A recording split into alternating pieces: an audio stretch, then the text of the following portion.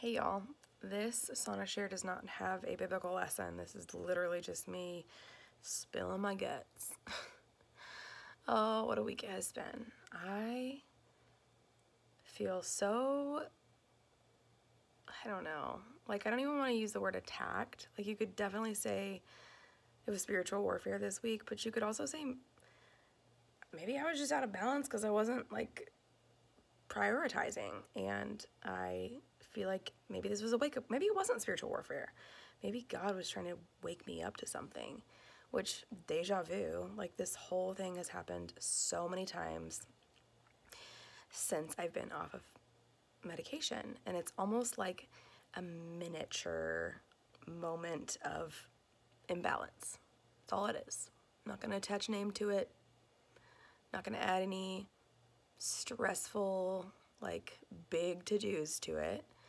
I just had a week that was really freaking hard and caused me to have like a couple little miniature breakdowns where I was like, I'm really sad and I feel lost and confused and scared and alone. And I think the enemy capitalizes on that. Like, I think that when you're having those thoughts, the enemy is like, how can I prove that those lies, those stinking thinkings are true? And so he like looks for ways. And so I had a seed planted in my mind of negativity, and then the enemy watered that seed. And so like all these little terrible miniature moments sprouted. And you know that there's a saying, like, if the enemy can't get to you, he'll get to your family. Well, when he gets to your family, he gets to you. So I had so much going on. Like, Seth is refereeing and coaching, and he's gone a lot, and that's hard for me because he is my, like, I don't know, maybe that's God's way of saying, like, you need to lean on me more than you lean on your husband. I lean on him so much. I rely on him so much. And so him being gone a lot is just waking me up that I have responsibilities and I have got to get my act together around this house and do the dishes and do the laundry and care for my children. Well, so that happened, Seth being gone, and then both kids got sick. And then, you know those days where you like stub your toe and then spill your supplements everywhere and then drop a powder everywhere and then like you just feel like you can't get your act together and then you're making mistakes at work. It's just like all the things. Excuse me. And I had a really, really good conversation with my my managers at work because they could tell, like, they know when something's up, and they're like, what's wrong? And I was like, everything's wrong. And they're like, well, hang on, let's just figure this out. And so we had this really good conversation. And then, of course, I go home and tell my husband everything because that's what I do. And he had very similar points. And I do this all the time. I don't know how to sit still, which is something I'm working on. You know, my whole thing is movement because that's what I'm good at doing. I'm good at moving. I'm good at being fast-paced and all over the place. But I think what the Lord is trying to get me to lean into is the stillness and the silence so that I can listen to him, which I've said that I do, and I do it, but not consistently. And I think this week was a wake-up call, like, hey, this was the week that I was trying to get you to sit still and you didn't. And now, like, now I had to do something to get your attention. So I don't know. I don't want to label things as like, well, that was Satan. Well, that was God. I don't have the authority to do that. And it doesn't matter. Ultimately, I'm just supposed to be leaning into what the Lord is calling me to do. And if I'm not sitting still enough and silent enough to listen, I don't know what he's calling me to do. I'm attaching my flesh to my desires. So something that was brought to my attention, and I don't know if this was something that was said or like someone said something and I like flipped it and heard this.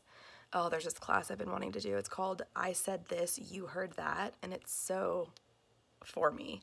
Anyway, so what I heard was the Lord saying, you've been pursuing all of these things for you, Sarah, and not me. And I was like, well, hold on, God. Like, I've already had that realization. Like, when I quit teaching yoga, that was the most selfless thing I've ever could have done. I laid down all of my desires so that I could honor you. And he was like, yeah, and you picked him right back up. And I was like, no, I didn't. I'm teaching yoga now about you, God. And he's like, yeah, but what about everything else you're pursuing? Like, are you truly doing that for me? Or are you hustling so hard so that you can get the glory, Sarah? And I was like, no, that's not what I'm doing. And then he was like, okay, well, what about the one thing I've called you to do, like, before anything?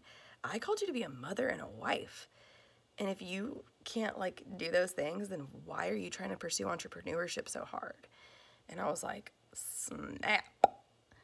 And it was just a huge eye-opening moment that I know my managers said this to me. My bosses said this.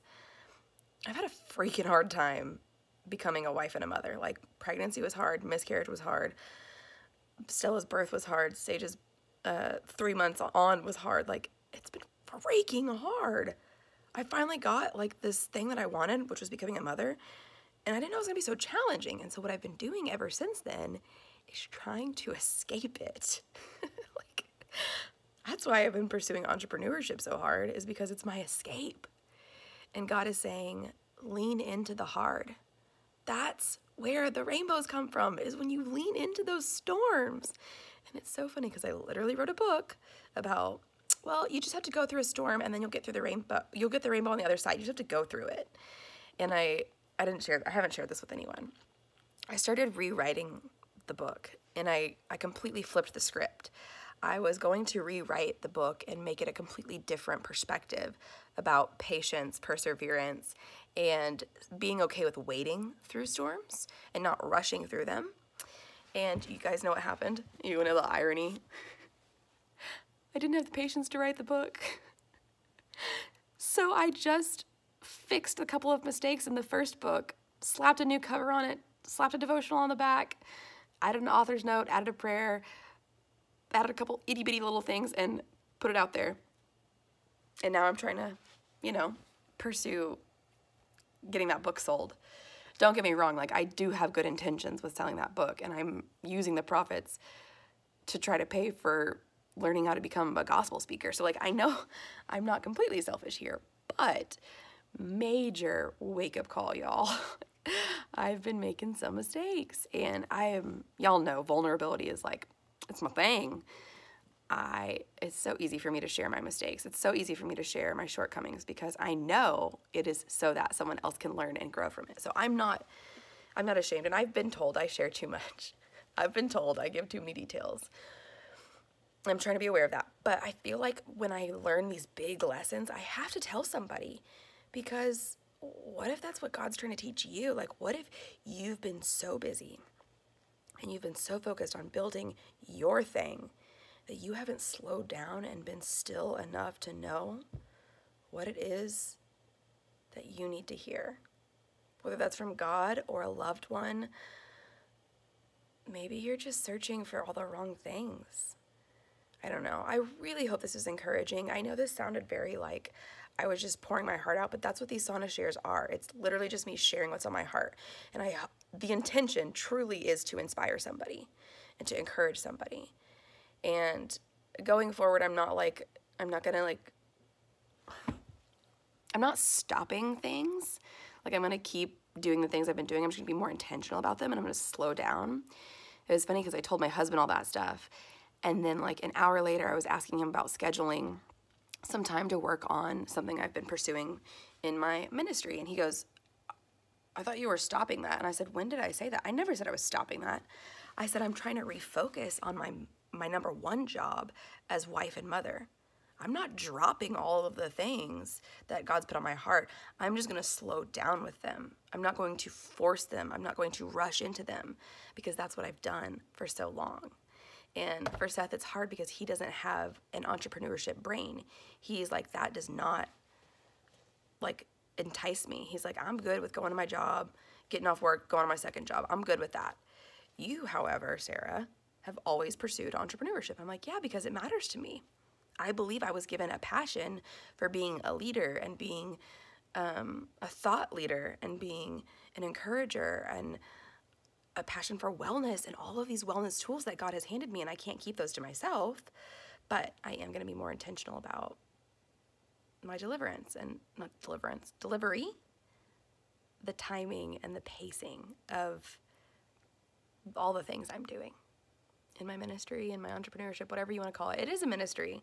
I'm just trying to do a couple of things that bring in income so that I can continue to do the ministry and have a roof over our heads and not have my husband working 3 different jobs. Okay, y'all, that's enough. I truly, truly hope that you were encouraged by this.